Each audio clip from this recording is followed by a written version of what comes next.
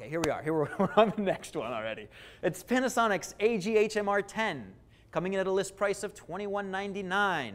What is awesome about this device? Well, you might notice that this device is the standard recorder for Panasonic's HD lipstick camera. I don't even remember that model number. It's so long and confusing. However, this device works also as a standalone HD-SDI recorder. All right? It's recording in Panasonic's AVC cam codec, which is basically H.264. All right? Why is that nifty? Well, let's say you're at Art Basel and you want to record an event and immediately turn it over to YouTube. You don't want any delay, right? So you're in the field, you've got this battery-powered device, works on your camcorder's batteries, pop them off and stick it on here. You take an HD-SDI signal in, dial its bit rate down to 6 megabits per second. All right, that's the lightest sort of proxy level AVC cam HD codec. So you're recording H.264 high definition 1920 by 1080 at 6 megabits per second. So you're getting very, very light compressed files. So an hour's worth of footage might be less than 100 megabytes. Who knows? It's still going to look beautiful because it's in a very sort of sophisticated compression, but it's not going to take up a lot of space. And because its native format is an MXF file, you can take the SDHC card, pop it into your computer, or connect USB if you don't want to take the SDHC card out, and go directly to YouTube with your MXF file. That's kind of a nifty thing. A couple of my clients have said, Jesse, you know, I've got to record in the field and get directly up to the internet with minimal downtime. For those friends of mine, I recommend this AG-HMR10 from Panasonic. It has it's got a standalone battery piece. Unlike the AG options that only have the XLR input, unlike the Nano Flash, which only has a LiMo connector in, this will take its own battery, which can work for you if you're a battery kind of guy, or against you if really what you prefer is the stability of an AC power supply. Okay, AG-HMR10. If you really wanted AC power, though, obviously it'll work right off of the battery charger AC-DC converter. Cool? Are we happy in the chat room?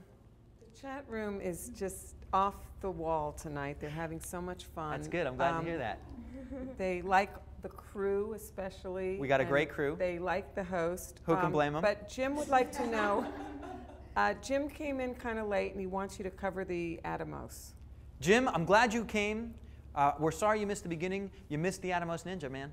No, I'm just kidding. The Atomos Ninja, we're going to close the show with it because it's so popular and so awesome. Actually, it's second to last. Second to last. The last one is the Cinedeck Extreme. That is a beautiful piece of machinery. But Atomos Ninja, he's coming up, Jim. You haven't missed him. Don't even worry about it. All right?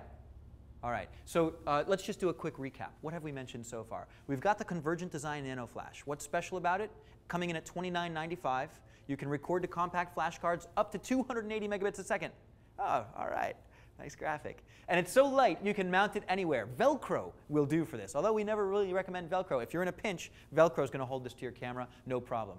Next, we covered AG's Key Pro Mini, coming in at $19.95. Totally awesome, kind of expensive compact flash cards that you're going to need, but what does it have that nobody else has so far? XLR analog inputs.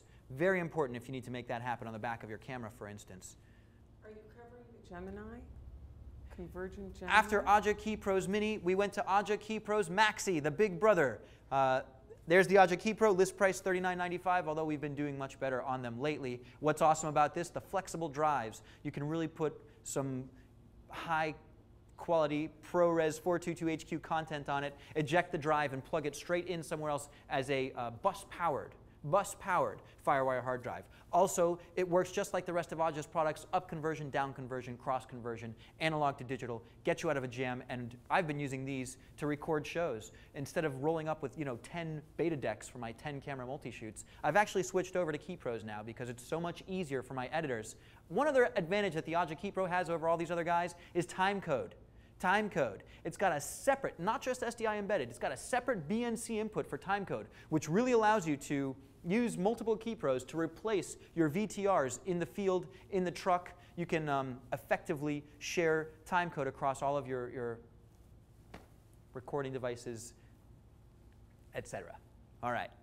Moving on, oh yeah, and we also covered Panasonic's AG-HMR10, a standalone HD-SDI input. It's got HDMI output, right? So you can monitor twice, HD-SDI and HDMI, but it doesn't have HDMI input, not so important. You've got plenty of cameras with HD-SDI output, right? And what are we using this for? We can either record at high bit rate, 24 megabits per second, or the low bit rate, 6 megabits per second, which allows you to quickly and effectively take your MXF files and get them up to YouTube with minimal downtime.